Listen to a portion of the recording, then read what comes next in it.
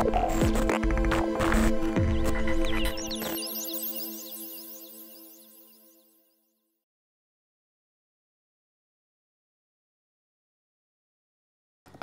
everybody to my talk.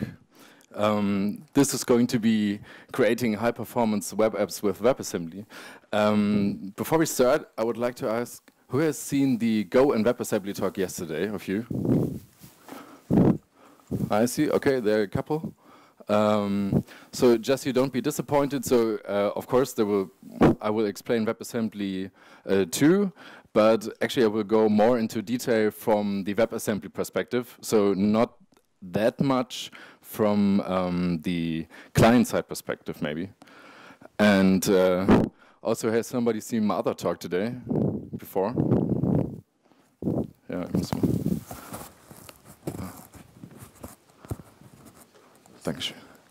Yeah, that's better. Cool, yeah, thank you for coming again. So I hope I didn't disappoint you before, and I try not to do it this time. So my name is Konstantin, and I'm a performance engineer at Backend. And I'm working there for 2 years now, and I did my Master of Science here in Hamburg, and now working professionally for a couple of years. So, and as a performance engineer, we are of course always looking for some new ways in the web to deliver faster websites. And so now let's focus on WebAssembly. But before we start, okay, a bit of history. So where did we come from? So at first, okay, we had some kind of machine assembly code, right? Then imperative code, so things started to getting better. We even then had object orientation, and then we had fancier stuff like pattern matching and functional programming style. So, and now we're going back actually to assembly, right? So this is kind of odd. So we had the banana here, and now we have the banana there too. So does this make sense? And so what is this WebAssembly? Actually, this is the definition from the website themselves, so how WebAssembly explains what they are doing or what they are. It's in binary instruction format, so the key difference to JavaScript is you don't have a text file, which is the programming language being executed in the browser, but actually it's a binary instruction set. So what's special about this is that it's stack-based, so I will explain on the next slide what that means.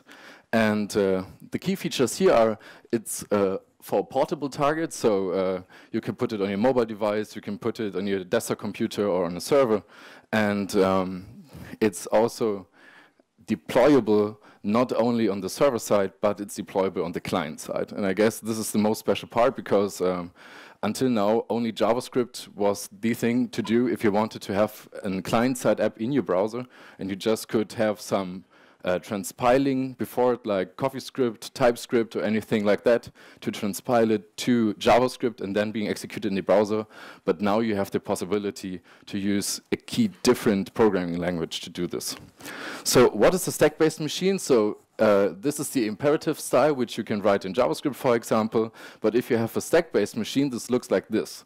So you take the arguments for the operation, so for example, for the addition, and then this actually takes two values from the stack, which have been added before, and then you perform the operation which puts actually the result of this operation onto the stack again, and then sets actually this value. So this is the equal sign operator from the left-hand side, and then it takes the result of this A also and takes the E, puts them both onto the stack, then does a multiplication, and in the end, the value is again set to D. So these are equal, actually, and this is the kind of way how WebAssembly looks like from the inside. So the binary data or the programming style you have there looks actually like this.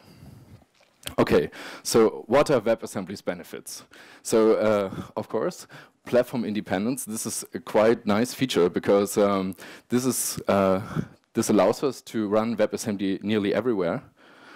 We have near native speed. This is compared to JavaScript a very good benefit. I will show this by a demonstration with a benchmark in the end.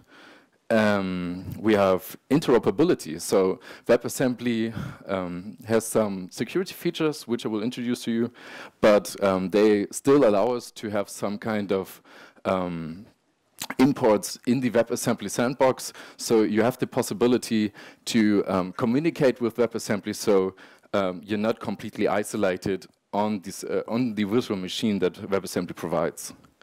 And in the end, you also get small executables. So when you have to imagine, like, the function keyword in JavaScript has 8 characters, so it's 8 bytes. In WebAssembly, you would just encode this into 1 byte, and there you can see how you can compress every kind of instruction that you have before in less bytes.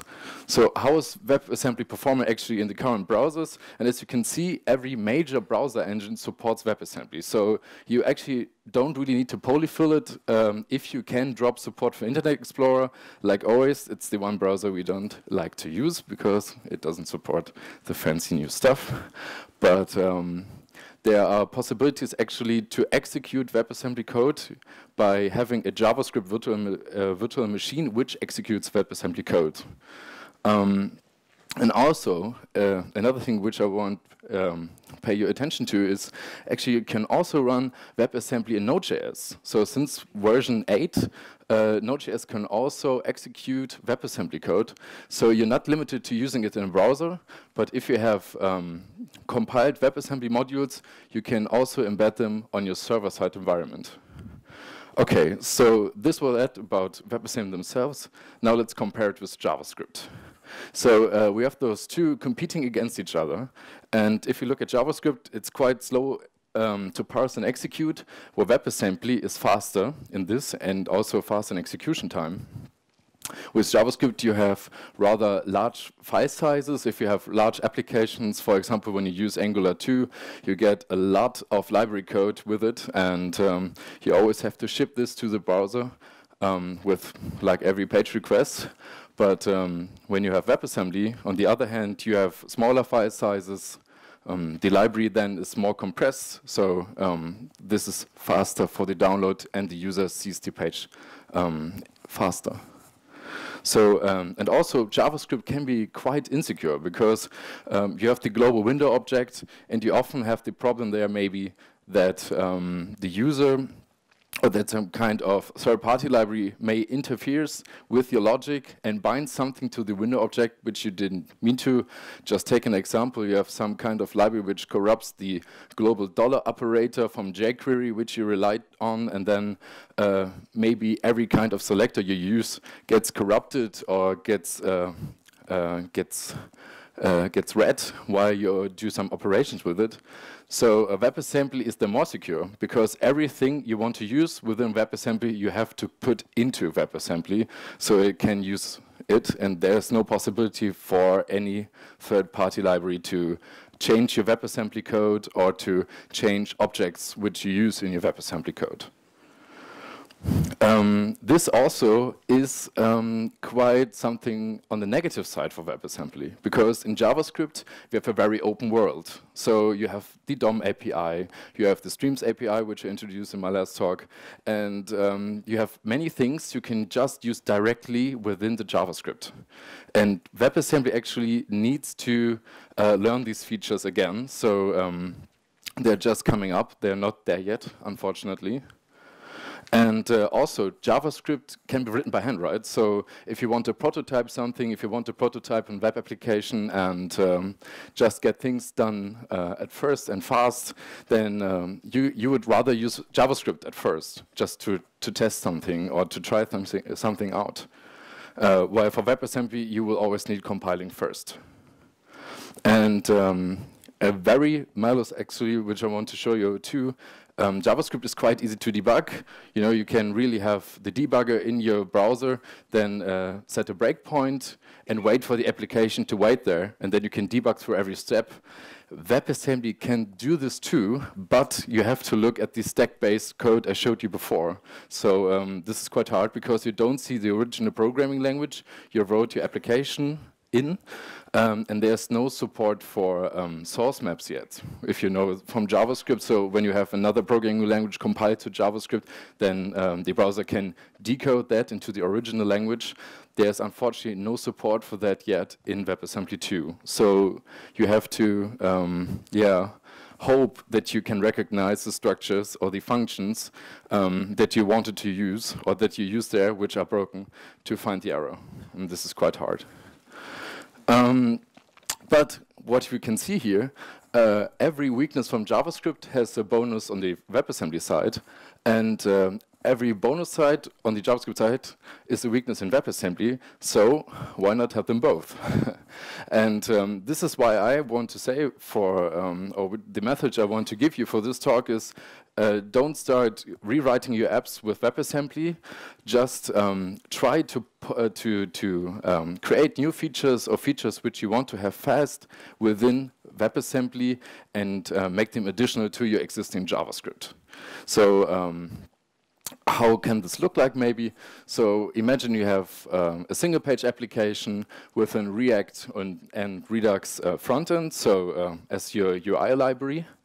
And then you have ES6 controller modules which do your business logic. And then you have some kind of high performance parts which you want to be quite fast, pure functions, mathematical functions, something like that. Maybe you have a small mini game on your website and you want to have maybe a jump and run game just to keep the attraction of your users.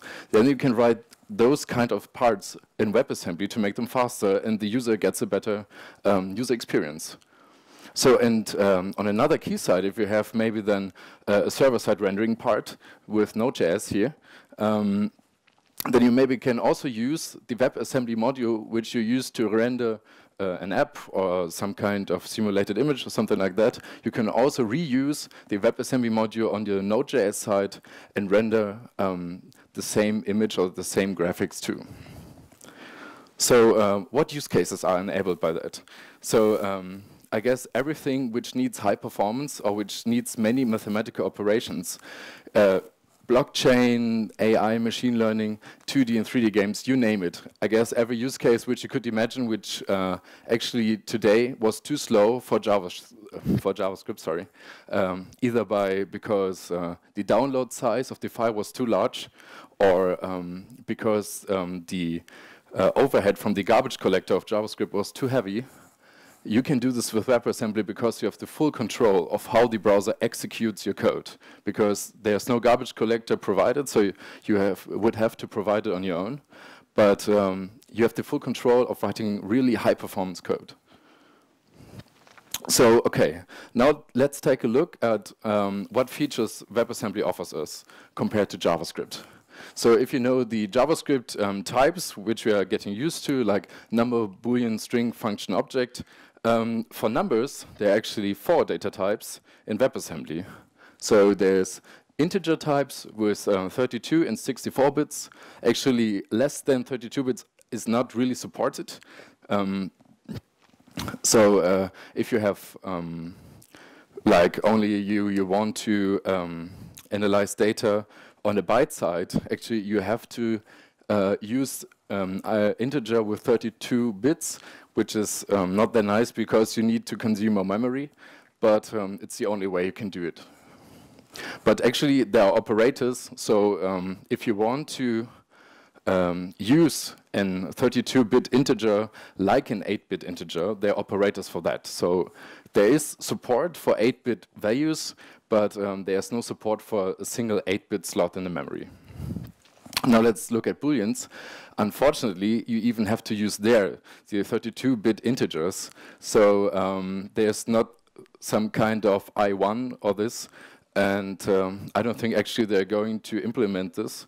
So maybe you have to actually put 32 Boolean flags into one integer if you want less memory consumption, or otherwise you will be stuck to use actually so the one single I32 Boolean. And now comes the very sad part, because for the other 3 data types, actually WebAssembly has no support. So there's no native string, there's no native function or closure construct or closure type which you can pass between JavaScript and between WebAssembly, and also no higher data structures like structs, classes, or anything like that. Okay, but let's keep it there from the downside. Let's look at the upsides. So let's take our mathematical abacus, which we know from JavaScript, and of course all the arithmetical operations which you know from JavaScript are there in WebAssembly. So this is nice, and also of course all the comparison operators which you know are also there. And I guess, I don't know if you did know all of them, actually I have to Google them up too. The bitwise operations like shifting and like AND, OR, and XOR, they're all included, but actually this one, the negation of bits, the bitwise negation of integers is actually not there, but you can polyfill it by using the XOR operation with a -1 constant.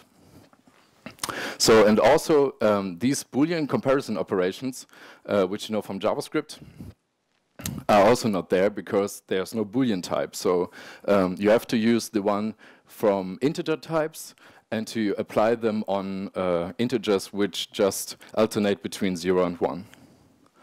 But therefore, on the other side, there are additional operations which speed up the WebAssembly code, because those 6 operations here on the bottom, they are actually implemented on your processor's architecture, but JavaScript has no native operators for them, because actually we as developers really don't use them. So just to say what they are, let me go back there. So the one here, this is the =0 operation. Actually, this just returns 0 or 1 if the current stack machine returns 0, then it will give a 1. And if there's any other way, then we'll give 0. Then there's bit rotation for left rotation of bits and right rotation of bits. Then there's the so-called population count operator, which counts all the ones within your value. And there's then the count trailing zeros operator and the count leading 0 operators, which you can need for some special operations within your code. I'm very sorry that the animation is broken for you guys. It actually looks good to my machine. I'm sorry. Okay, and okay, so we are very sad because there are some operations missing, but what can we say, what will come to WebAssembly in the future? So there are some of the features which WebAssembly is going to have, and all of those are actually being implemented right now. So this is not something we have to expect in the next couple of years, but I guess within the couple of months. So for example, very exciting is threads, I guess, because then we can make our code even faster by parallelizing that, because actually now the WebAssembly code runs on the same process as your JavaScript code, so it's executed synchronously. But with threads, you can call even multiple WebAssembly functions within multiple processes and threads. Yeah. There's also then low-level data operations like SIMD to really do, for graphical programming, do multiple operations at once. Exception handling will be added in garbage collection.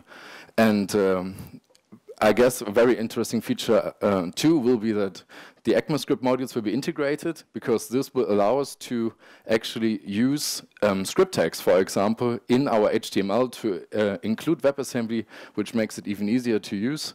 And also, all the bindings we know from JavaScript will also be integrated into JavaScript. So we have the possibility then to use the DOM API and other APIs, CSS, OM, and so on, in our WebAssembly code too. Okay, so now this is all good and fine, but how do I really create a WASM binary and how do I use it? So instantiating WebAssembly code does look like this. We have some kind of init WebAssembly function. So this is a promise-based interface, actually, how the WebAssembly code works. I don't know. Does anybody know what async await code means? If you don't, could you please raise your hand? Okay, I guess there's some of you. Okay, so it's special that this function isn't a normal function, but it's an asynchronous function. So every time there's an await keyword there, here the function stops and waits for the operation behind it to be fully executed. So this fetch operation here downloads actually the WASM code at the given URL here. And then we have a response object containing the WASM code. We create an array buffer of the whole code, then it's fully downloaded. Also after this has been awaited, and these bytes contain the WebAssembly source code. Then the next step is we have to manually compile the WebAssembly source code. So we tell the machine, okay, please validate our code. This is essential. So every time you compile the module, the browser first validates that there's no you did wrong within the stack machine or something like that, and that you're not having some kind of, I don't know, try to access memory which you're not allowed to, something like this. And then you have a kind of template which you can create an instance of. So and the instance is like, okay, giving life to your module. So in this last step here, you create a really executable version of your module by binding imports to it. So there, in this object, you can actually just take any value from the JavaScript side and bring it to the WebAssembly side by giving numbers. So actually, just numbers are currently supported, right? So integers and floats. And you bind them to the WebAssembly machine, and then this instance can be executed. So, and I have an example. I have a Fibonacci implementation in WebAssembly. I initialize it, have then one instance there, and then you can call one of the exports. Or the exports are what you declare in the WebAssembly file, which you want to be accessible from the outside. And then you can just execute it as a normal function. And in the end, you can just take the example as if you have called any other JavaScript function with it. So this is quite nice because also if you export or if you log this function out, it will look like in your browser like when you display any kind of other native function. So there's a function Fibonacci and then parentheses open and then native code, something like this. Okay, so which languages can we use to create WASM code at this time? So of course, there was the Go talk, so of course Go is supported. There are also some 3 other compilers which are quite experimental too, which I want to show you. There's Kotlin, for example. And there's also an experimental Swift compiler, which is not free, unfortunately. But there's also something which is quite interesting, and that is AssemblyScript. And AssemblyScript is a TypeScript oriented programming language, which has the same syntax as TypeScript, but other types. So there you have unsigned and signed integer types. You have the float types, which you can use in WebAssembly, but you have the same syntax as in TypeScript. So this is quite easy and intuitive to use if you have worked with JavaScript before and you just want to migrate some parts of your code directly to WebAssembly. On the other side, I want to introduce to you 4 examples with programming languages which have a stable compiler. So there's C and C++, which have a native support. Also Rust, and this is where my demonstration is written in actually. Then there's assembler.js. Maybe some guys of you have heard from it before, or this was actually the way before which you could use to write near native code with JavaScript, because the mscript compiler, which can generate this assembler.js code, uses C input to generate the assembler.js code, and some browsers can interpret this assembler.js code as if it would be typed, and so they are faster, and it's nearly the same speed as WebAssembly, but actually WebAssembly is even faster now. So, and the last thing is WebAssembly not only offers a binary format which you download to your browser, but there's also a textual representation of it. And this textual representation can you also use to debug the code and also to maybe fine-tune some functions, or just to prototype, or just to get started with the language and to experience something. So let's look at some code examples. So here's a C example of how to implement Fibonacci. And now we take the mscript compiler, which also now has the possibility to output WebAssembly code. This is done by this flag. And then when we execute this, we get some kind of helpful JavaScript code actually to get us started, where we don't even need this, because we can also write the JavaScript for ourselves. So again, we do here a fetch of the WebAssembly file. Then there's a shortcut function which does the compilation and instantiation at one time, if you don't need to use the module for the module multiple times for multiple instances, for example. And this is also quite nice, because with a hint to my last talk, this is done streaming actually with the Streams API. So the module gets downloaded, and while being downloaded, it's actually compiled and instantiated. So it's directly used maybe after the whole WebAssembly code has been downloaded. And actually, this is quite fast if you have WebAssembly modules, which are very large. So if you imagine you have a large 3D game, and now you can imagine maybe you have like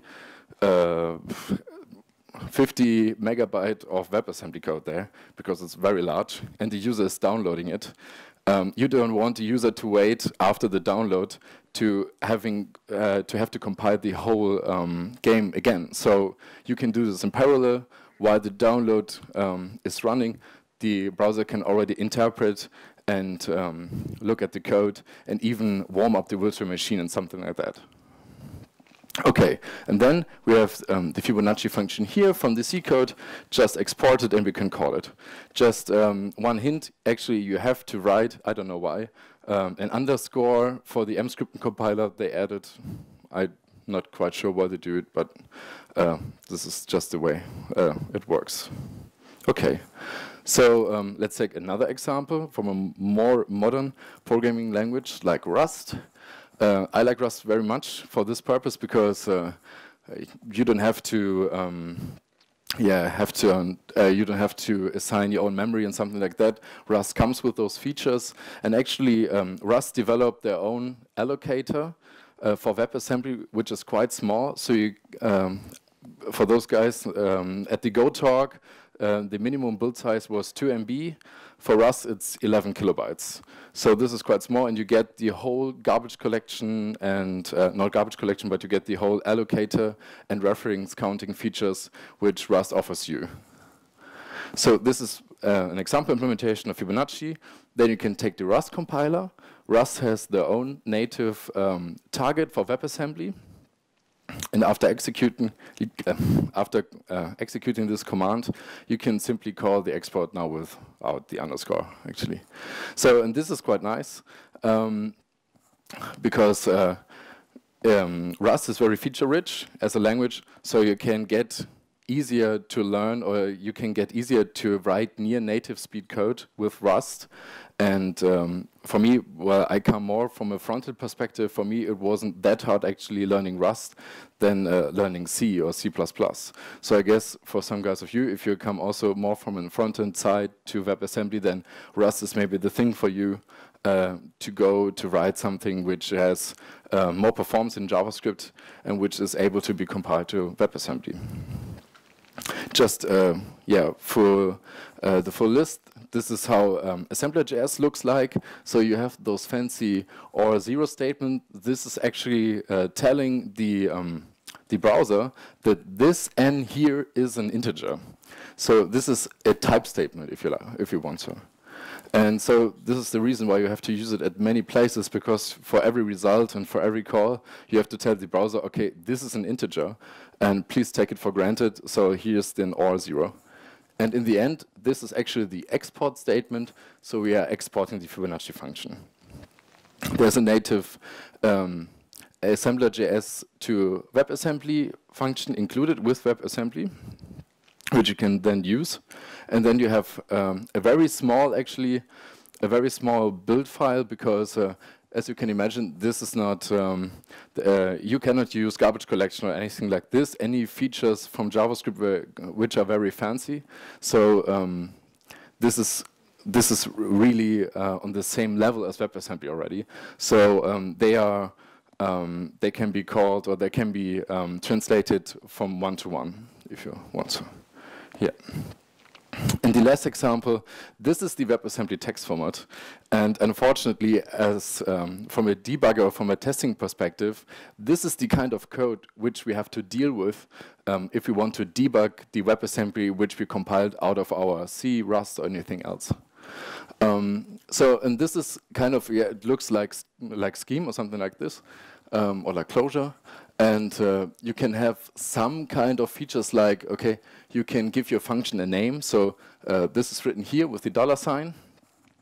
Then you have to declare an export if you want to be able to use the function from the outside.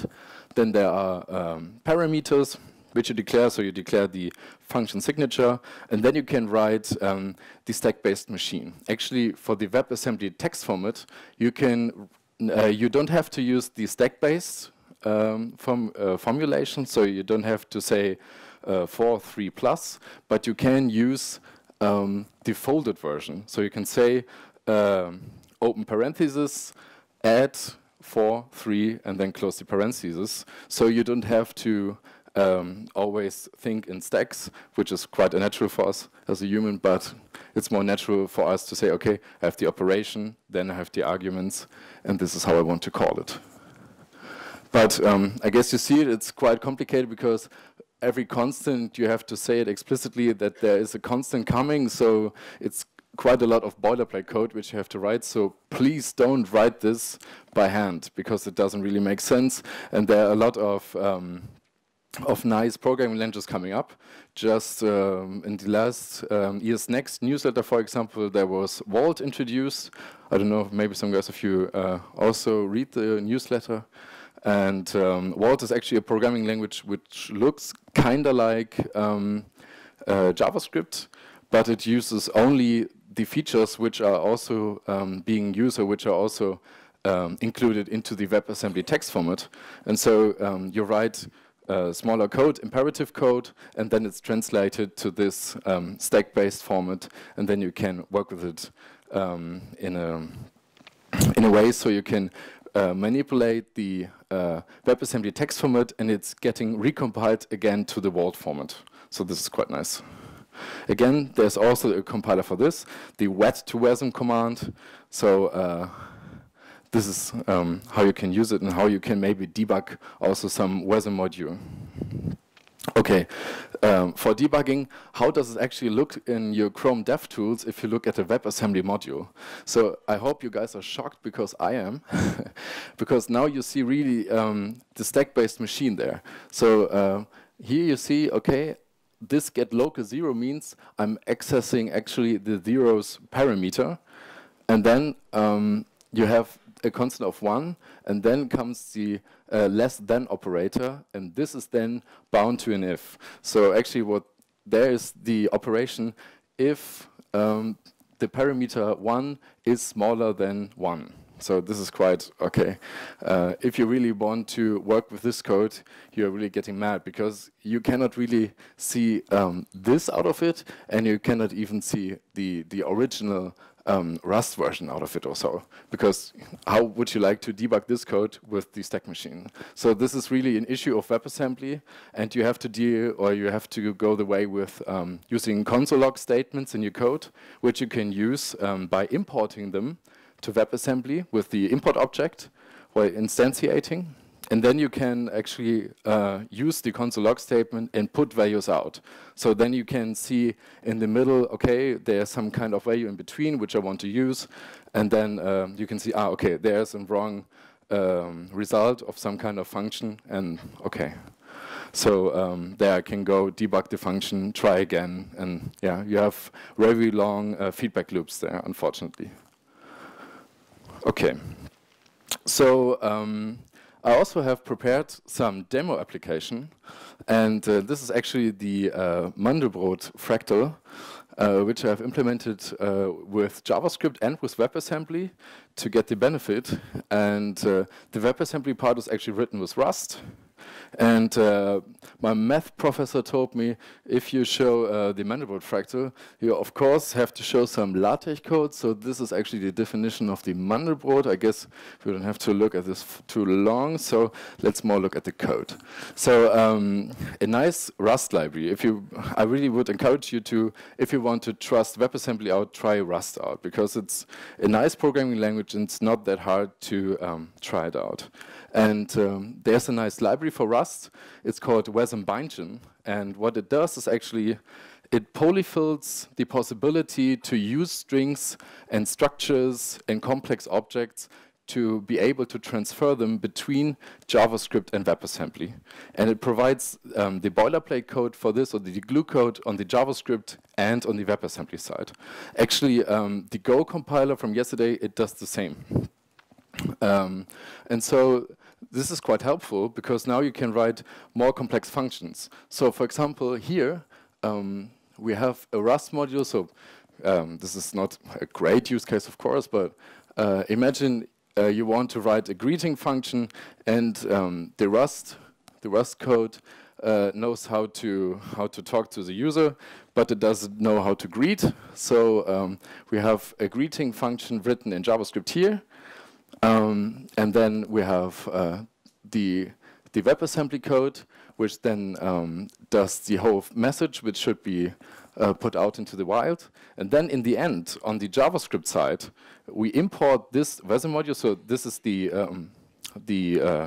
module which is generated by the WASM tool. And then you can call the say hi method here, because this is exported.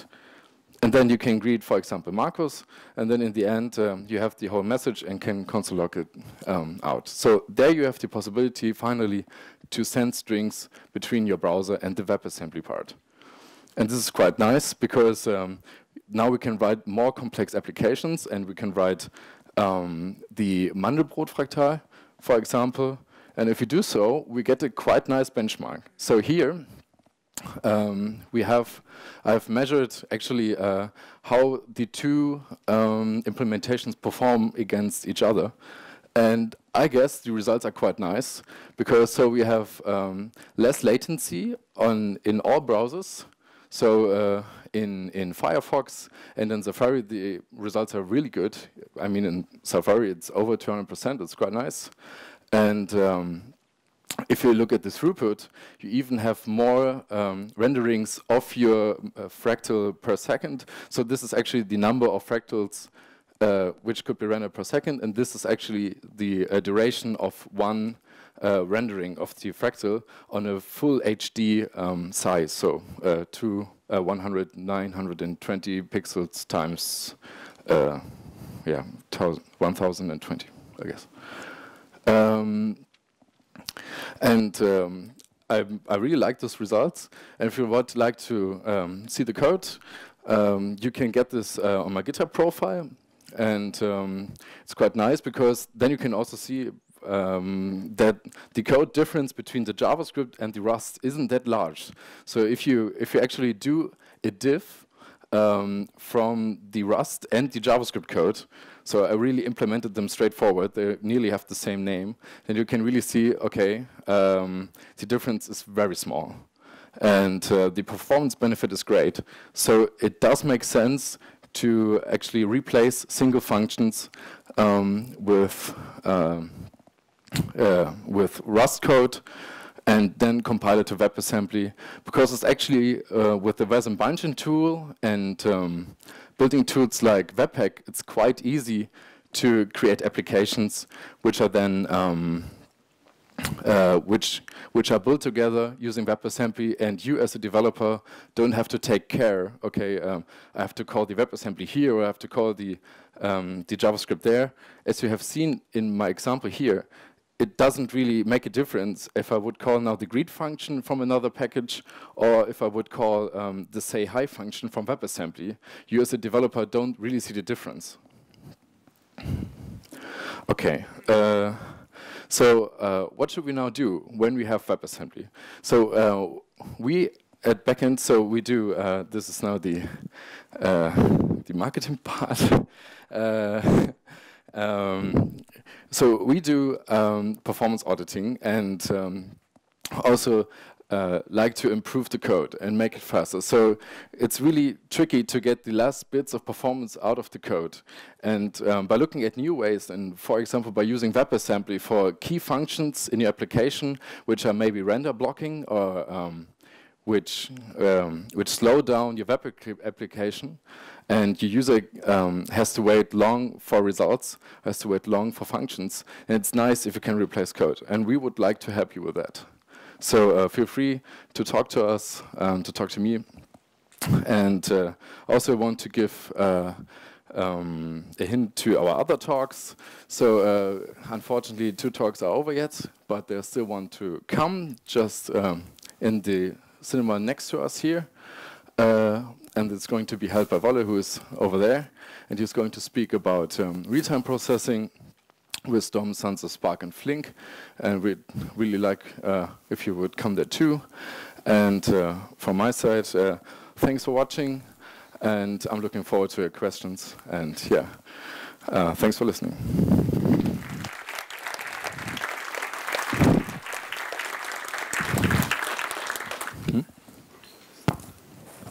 Okay, thank you. Okay, other questions? Yes. 2 questions. One is, for the Fibonacci function calls, you always provide the parameter 2 times, the 21, in your slide? Actually, okay. The question was, I do provide the operator for the Fibonacci function 2 times. Actually, this is an error in my slides. I'm sorry. I had I used an add implementation first, but I guess it was too trivial. So, and sorry, I mixed it up, just replacing it everywhere. I'm sorry. Second is, I read an article recently that for Firefox, they had significant improvements in function calls to WebAssembly and from WebAssembly to JavaScript. Do you know if your benchmarks were before or after that?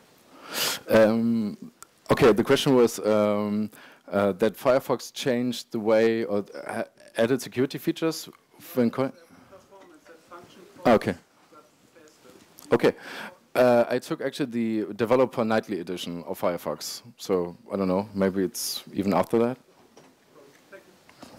I guess. Ah, hi. Yeah. How would you access, let's say, the camera device from WebAssembly code? So My question was, how would you access from WebAssembly code camera device or something that's usually within the navigator and all web APIs? yeah, okay. Right now, you actually would have to write JavaScript glue code for that. So then you can access the camera API, then get the essential data. Actually, in the example of the fractal, I can actually show this, right? So yeah, so if you have this fractal now rendered with WebAssembly, you fill a graphical buffer, which is just an array of bytes. And in Rust, for example, with the WASM binding tool, you can pass around byte arrays. So then you can just take the binary data from the camera, pass it to WebAssembly, work with it, and then put it out and yeah, show it on the canvas, like in this example with the fractal. Okay, thank you.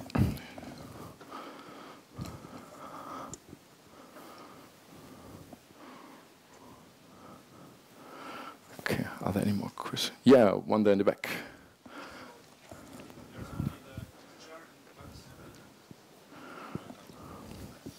If there is only the integer in WebAssembly and you compile from Go, for example, do you take care to like collect all the booleans and store it in an integer when compiling or when translating to WebAssembly, or do I have to do some magic myself? So for Go especially, I don't know it. I'm sorry. So I guess because their compiler is now in an experimental state, so I guess they're not there yet. But I guess they will be there. So because they can improve the memory consumption there. But right now, most of the WebAssembly usage is still in the experimental and in a try to use it, try to test it state. So I guess it's not there in any compiler yet. Okay.